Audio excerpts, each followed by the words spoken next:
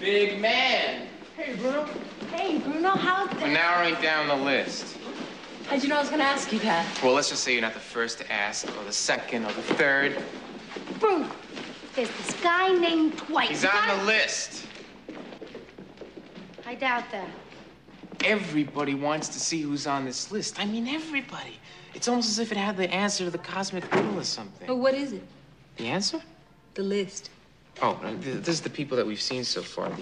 The check marks are the people that we've eliminated, and the stars are next to people who we settled on for the part. I don't see too many check marks on here. Well, I wanted to give everyone a fair chance. You still have Coco and Julie up for the same part? Oh, yeah, then that depends on which way we decide to go with it. All right, Louis Flaconi for the judge. That's okay. Danny Amatullo, the part of Theo. Yeah.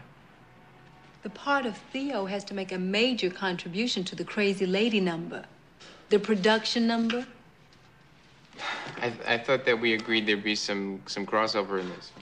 He hates dancing. The only way I can get that boy to dance is to come after him with a whip, a chain, and a chair. Now, I don't want to have to mug somebody to get him to rehearsals. It's all right, son. Go on. It's all right. I'll talk to Mr. Reardon about it. No need in getting on your case. The deal was, I was brought into this as equal among equals. If that's true, then you should be able to get on my case as easily as you would Mr. Reardon's. Putting Danny Amatullo in this dance number was short-sighted, incredibly ignorant of the needs of the show, and just plain old flat-out dumb.